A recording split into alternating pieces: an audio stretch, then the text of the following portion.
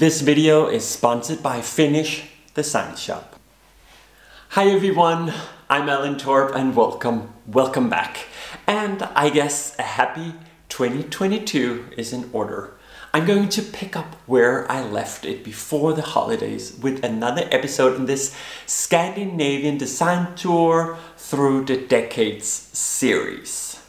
So if you haven't watched the previous video, I encourage you to do so now.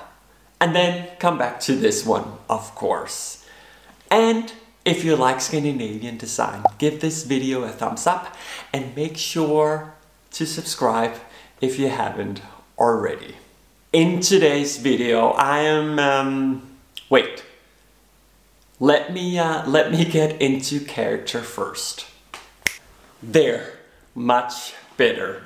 Okay, so where was I? Yeah, in today's video, I'm going to chat about the 1970s, which marks the end of what is often referred to as the golden age of Scandinavian design and the massive Nordic design output during the previous decades. And to be honest, most Scandinavian interior design from the 70s is quite depressing. Pretty much like the state of the world at this point.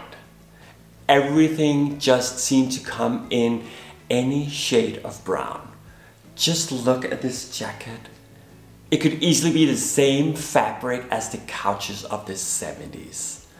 Of course, designers like Arne Jacobsen, Alvar Aalto and Werner Panton, whose design I talked about in the previous video, were still hanging around in the 70s and were still producing great designs, but even their popularity started to fade.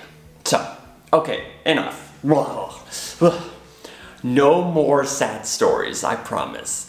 On a happy note, IKEA actually opened its first store outside Scandinavia in 1973 in Zurich, Switzerland. And we all know how that's going on still. We can also point our view further north, to Finland, because a guy named Tapio Viekala, if any Finns are watching, you are more than welcome to mark my pronouncement in the comments below. Anyway, during the rather crucial period of Scandinavian design, he designed more than 400 different art, glass objects and glassware series for Iitala, putting both himself and Iitala on the international design map. Viekala's countryman Oiva Toikka is another great name in Scandinavian glass design. Originally trained in ceramic, Toikka took up glass design later in life and made a name for himself as one of Iitala's highly regarded designers.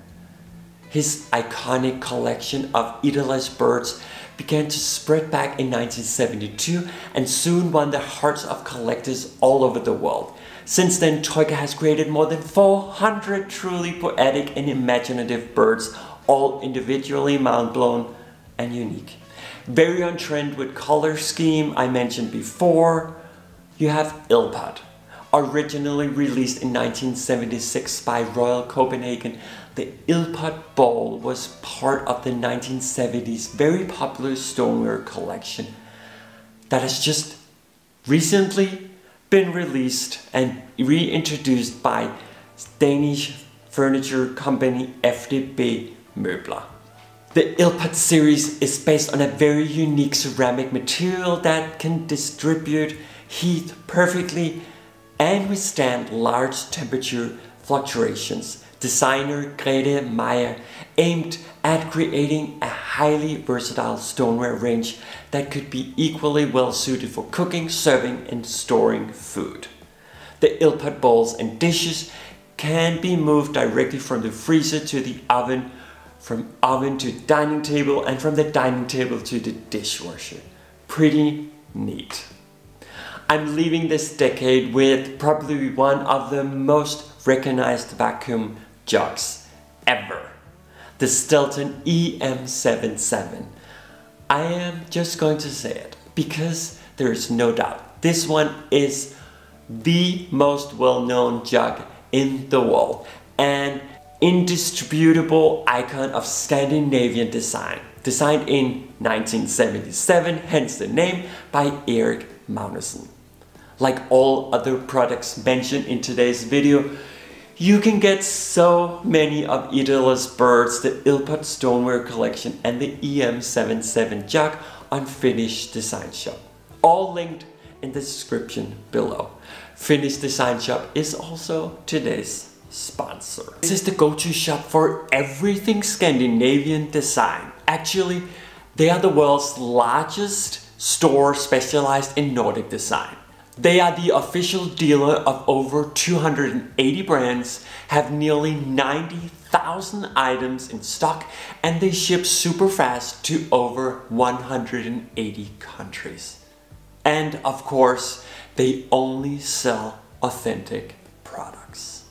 Also on Finnish Design Shop, you can find modern design which is inspired by the 70s design. Like the Ronde pendant light designed by Oliver Schrick, produced by Gubi, or Firm Living's Meadow rock the nuts, to the classic shag rocks of the 70s. Let's leave the 70s behind and get to the more fun decade, the 80s. It was a time and a decade that stood out. It was grand in every way, the shoulder padding, the collars, and of course the large hair. It's also the decade I was born, which for obvious reasons makes it a very significant decade for so many other reasons than decor. But wait.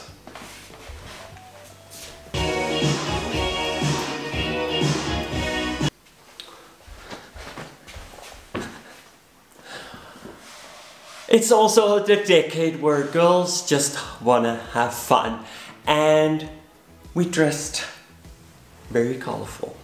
I don't remember. I remember our couch was in this horse blanket-like woolly design.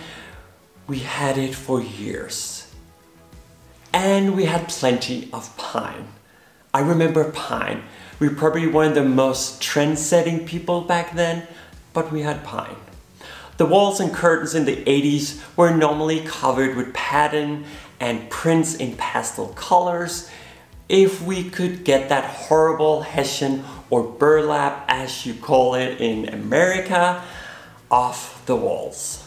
It was extremely popular throughout the 60s and 70s. And you know what I love the most from this decade? The waterbed. Oh my god, what happened to that one? Switzerland, apparently. 10% of the Swiss sleeps on water. Who knew?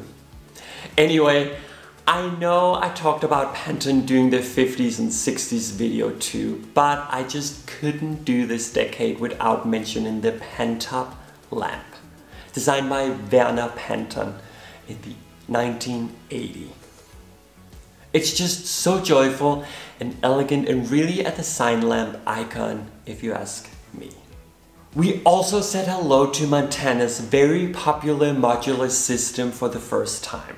Created by Peter Lassen in 1982, and still to this day, all of Montana's products are produced here in Denmark. I am actually in awe how they have successfully kept their popularity alive. Maybe now more than ever, and with a little bit of help from some very talented influencers. They have such a simple product which can just evolve into endless setups. And instead of developing other products on that, like we've seen with brands like by Lassen and Vip, I mean, the bin has now developed into a pepper grinder and a chair, or whatever the newest Vip product is, which just dilutes the product and the brand in my opinion, but not Montana. Okay, so to be fair, they have tried their luck with a chair and a stool, but quickly figured out their product is the modular system and developed only to make that product even better. Okay, so that's it for me today. I hope you like this kind of video, and I'm still considering making one more video in this series about the 90s and the 2000s. What do you think? If you want that video, sound it off in the comments below. And with that, thank you for watching. Remember to like and subscribe. Until next time.